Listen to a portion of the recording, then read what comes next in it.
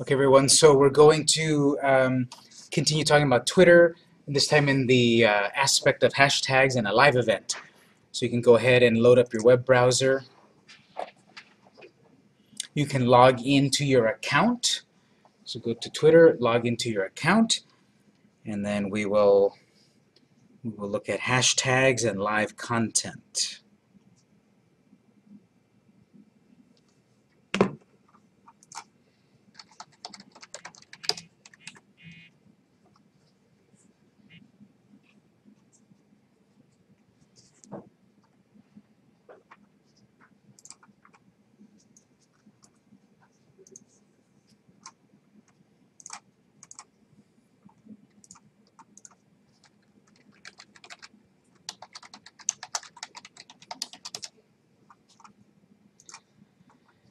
Okay, so for example, the GOP debate is about to go on. So if you care about politics, that debate is going to happen very soon. So that's something you could live tweet. Although, you know, we're going to be in class for a bit on it.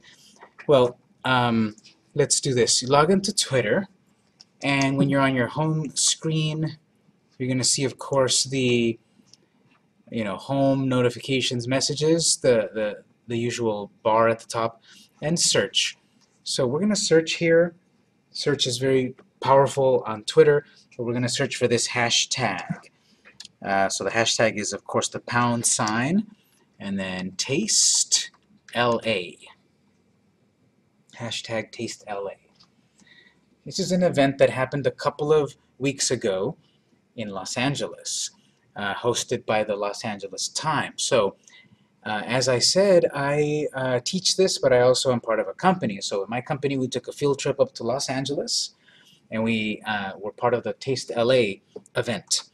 So if you click on the hashtag, these are the tweets that everyone was tweeting, and the photos and the videos about the actual event.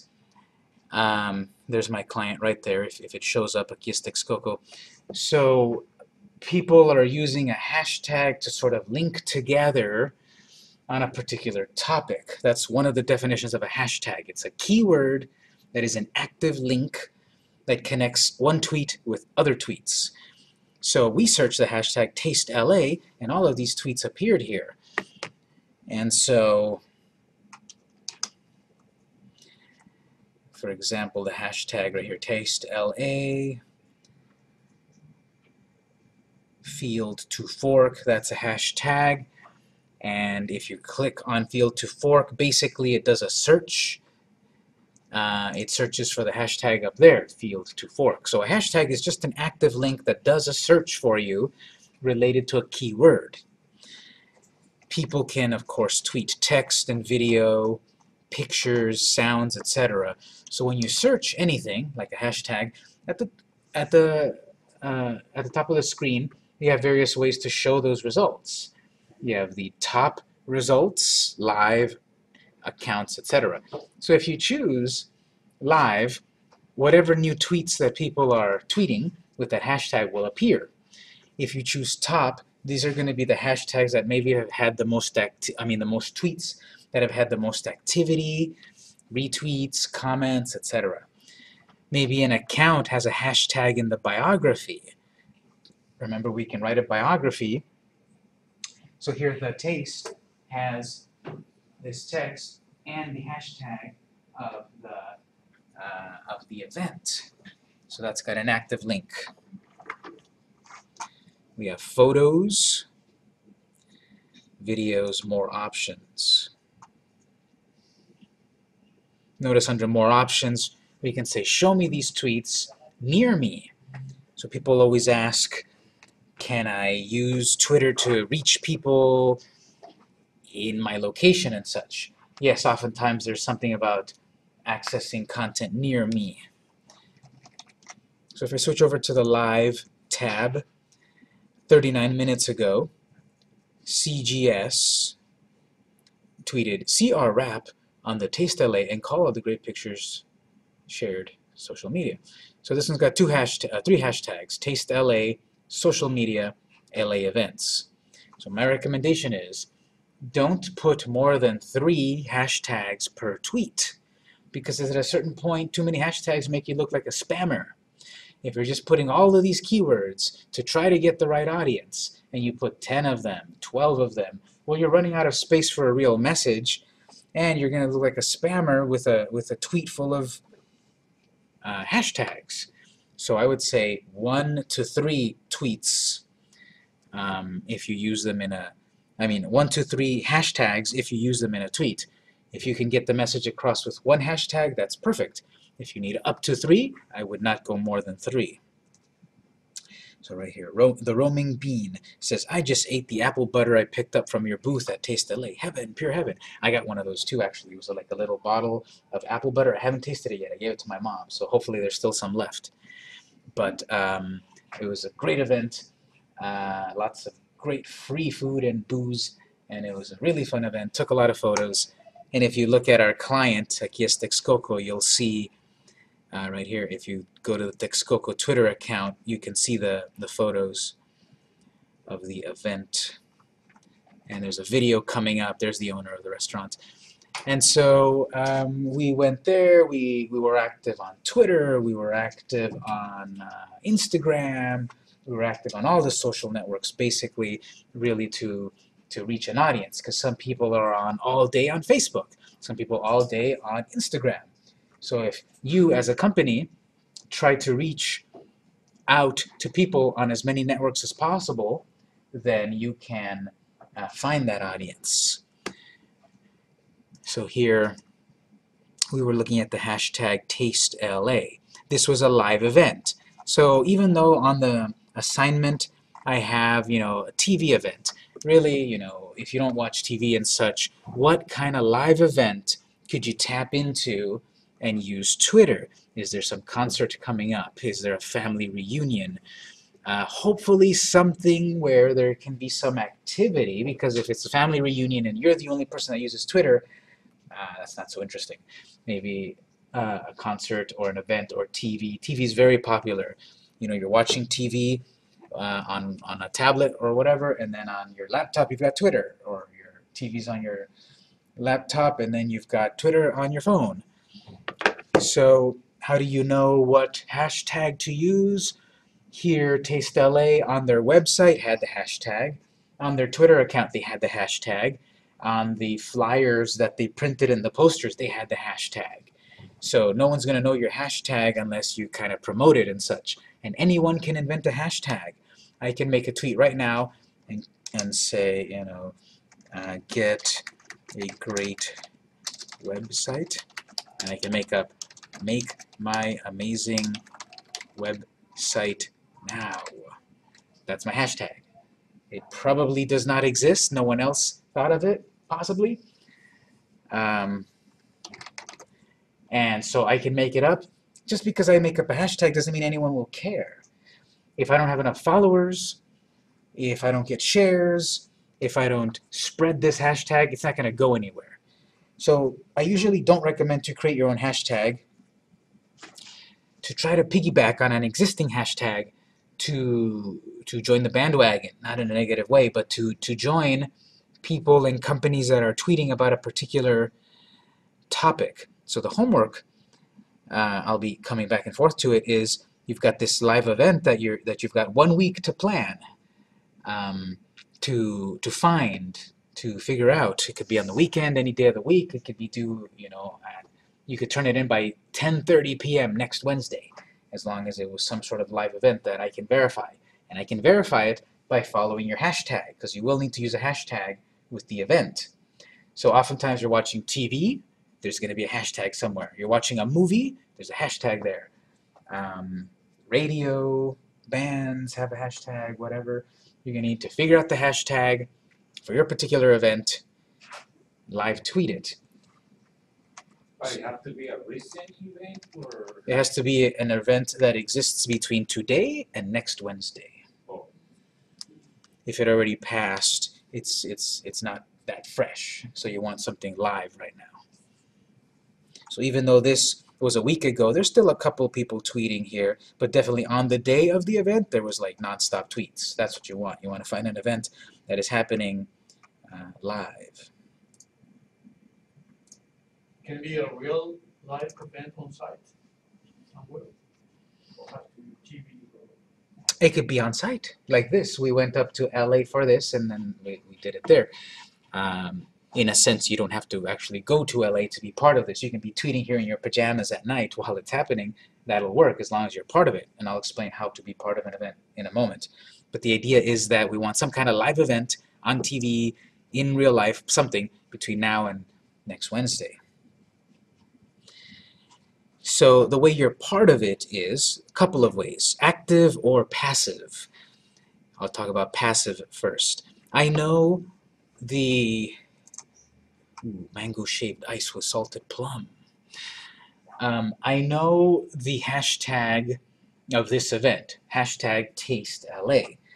Passively, the way I can be a part of this event is I've got the tweet button, and then I can start writing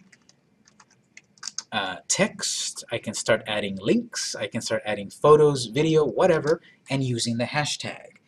So I could say, let's say it's going on right now, I'm going to say, just had the most amazing, let's see, what did I have that was really tasty? Too many free drinks, I don't remember. There was like, I don't know, tacos. I just had the most amazing taco at Taste LA. As you're starting to write a hashtag, it might recommend a hashtag, so you can quickly select it. So then let's say I add a photo of that taco, and then I tweet it. Okay, I'm part of the event, I'm tweeting, not just one tweet. I'm going to keep, if I'm really at the event or I'm really watching the TV, I have a thought or a photo I want to share of the event, I want to tweet it on a regular basis. I'm not going to tell you, make sure you do 10 tweets, make sure you do 4 tweets, make sure you do 40 tweets, whatever you think is good, as long as you're part of this live event and use the hashtag. Because again, in these classes, honestly, let me cover the mic here. Honestly, in these classes, most of my classes, if you want an A, ask me, free A. But did you learn anything? And so, whatever makes sense to you inside of the live event should work. But you want to use the hashtag, you want to tweet. This one is a passive kind of tweet. If I'm just like this about look at me, I did this, I did that, here's a photo, the end, you'll get a grade, no problem. It won't affect really a negative grade, but I recommend, and again, what do you get out of this class? Real things. I recommend don't have it so passive, be active, and by active I mean look at what everyone else is tweeting. Tanaya over here tweeted this. It's so easy for me to favorite it, retweet it, or better yet, reply. The point of this live tweeting also is to get followers.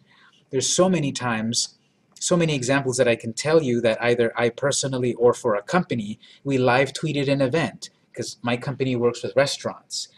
As the restaurant, we could be live tweeting during America's Top Chef, and you won't believe so many followers suddenly follow you because you're tweeting about something that someone else cares about. My company here is a restaurant. I'm tweeting during a cooking show. People that care about cooking are also following along and tweeting. They see my company stuff, my photos and all of that, they follow. So you'll see that if you engage in a live event, not passively, actively, you will get followers. So I'm going to be active right here. Mango-shaped ice with salted plum, courtesy of whatever, TBT heat wave. I'm going to reply to that. I'm going to click reply. In this case, it's going to reply to the original person that posted, which was Tanaya. And Tanaya was mentioning fluff ice. So I can reply, and both of those accounts will get a notification that says, Victor replied to you. Victor replied to you. Or I can delete one of them and then just tweet, and that'll be targeting, that'll be replying to just that one person. I am going to reply to both of them and say something positive, usually. That looks amazing. Is there any left? Adding a question on social media, many of these things that we'll talk about in one network will apply to another. So here I'm going to ask a question. When we talk about other networks, we'll also see that it's useful to ask questions. So I'm saying something positive, something on topic. I'm going to say, is there any left? And then add the hashtag TasteLA. This is the active tweeting. Passive a moment ago was just me kind of talking to myself or my followers, kind of passively. This is active. I've found people that are part of the live event to reply to them, to favorite their stuff, to retweet their stuff. That's what you want to do more. So yes, I will tweet that out. You are going to tweet out to random strangers. Don't be afraid to do that. That's how you get new followers.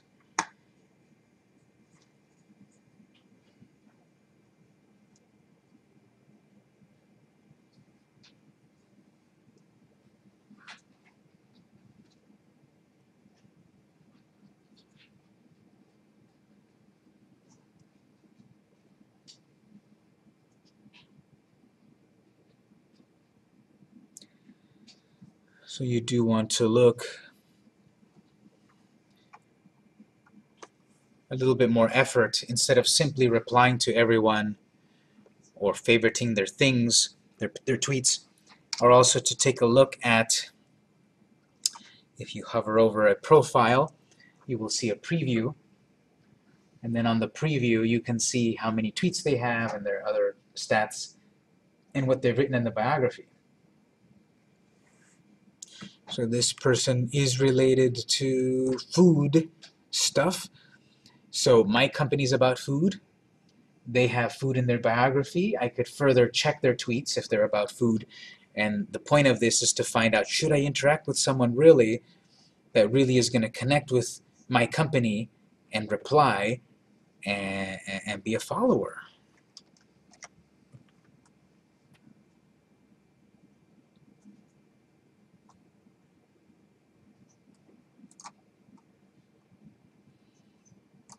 Sometimes there's a reply, there's a chain of tweets that make up a story.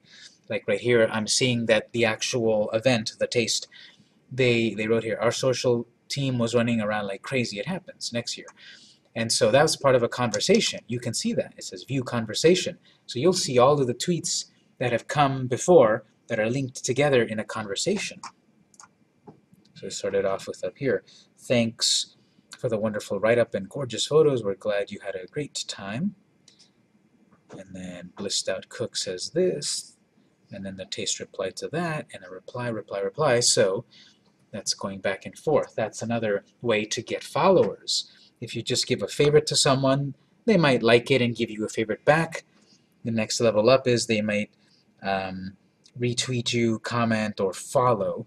But if you keep, if you keep it going, if you have this rapport, this back and forth, oftentimes that will result in a follow because they're going to see that you have something valuable and they want to follow you.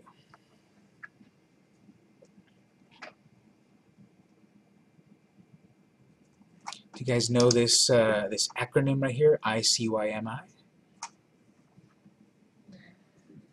That's in case you missed it. So in case you missed it. And sometimes people make that a hashtag. Hashtag ICYMI, in case you missed it. That's pretty popular nowadays. That's kind of a trend overall in social media, the in case you missed it tag. It might be a trend, it might be a fad. A fad might go away, a trend might stick around. So you might think about using trends or fads in your tweets and such to reach an audience. So this could be about, it's sort of like related to the TBT. Do you know what the TBT is? What? TBT. So Throwback Thursday. So there's a tradition on many social networks. Every Thursday, you post something that is a throwback, that is a memory, that something happened before. You're kind of bringing back something that previously happened, and you might hashtag it. Sometimes people hashtag it as TBT. Hashtag TBT, that's Throwback Thursday. Obviously, you can TBT on a Monday, although, Or FBF. FBF, what's that one? Flashback Friday. Flashback Friday, yes. So every day of the week has something cool, but FBF also Flashback Friday. So bring back something that happened on a Friday and Thursday and so forth. Wednesday. What's that one? Way back Wednesday, way back Wednesday. So they've all got a day, and you're going to learn this stuff as you keep using it. So As you start typing the hashtag Thursday, this is what's happening. You can also spell it out. But as you start typing a hashtag, you'll get suggestions, and if any of those suggestions apply to you, then you can tap into them. So, you know, Thursday night football. Hey, there's football on Thursday. Maybe that's something to do a live tweeting on. And then, of course, everyone's favorite, Catterday. That's when everyone tweets about cats on Saturday. Today's also National Guacamole Day too. National Guacamole Day? Really? Yeah, food Cool. holiday. Food holiday. No one's using it, or I spelled it wrong. And guacamole. Yeah. So that's a variety of ideas, live events.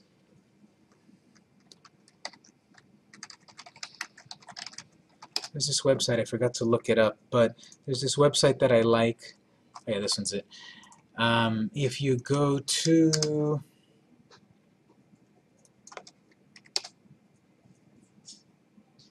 holidayinsights.com, this is going to tell you about National Hot Dog Day, National Best Friend Day. It's going to tell you about UFO Abduction Month. You know, all these weird, interesting things that you could also use for humor, to reach an audience, to put something interesting online. holidayinsights.com.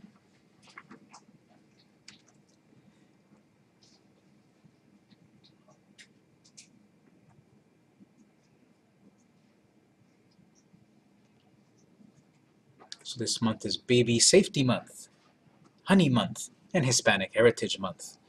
So you would look that up here to give you ideas maybe for tweeting.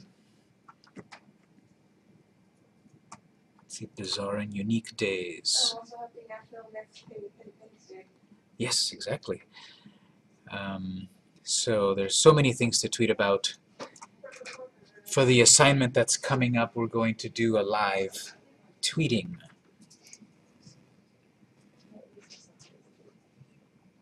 This is Better Breakfast Month. So if I've got a restaurant and maybe I've got something to serve for breakfast, that's something I could tweet about too. So basically I'm just showing this site for ideas. What is this website? It's called holidayinsights.com. And they tell you the events for this time? Events and holidays and just interesting things that happen throughout the year.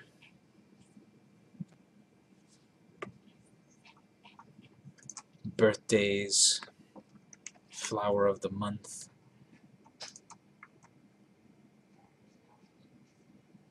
Like September 1st was the birthday of Estee Lauder. Who else here? Conway Twitty. Dr. Phil had a birthday on September 1st. Gloria Estefan. Keanu Reeves, he had a birthday September 2nd. And Salma Hayek.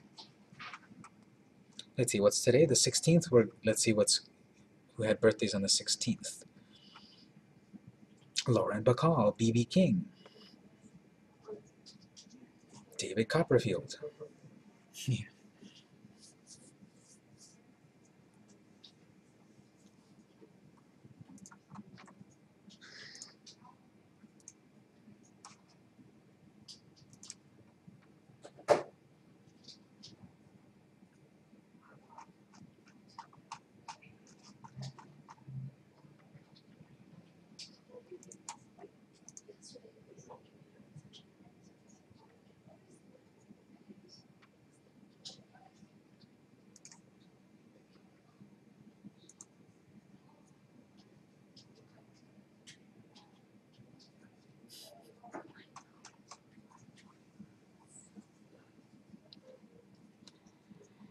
All right, so here's what we're going to do. We're not going to do these too many times, but we're going to have an in-class activity where, here's the activity. So we're going to spend maybe 5 minutes at the most. What you're going to do is you're going to write on paper or on Word or whatever.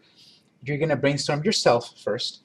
You're going to brainstorm 5 possible ideas about what you can live tweet about.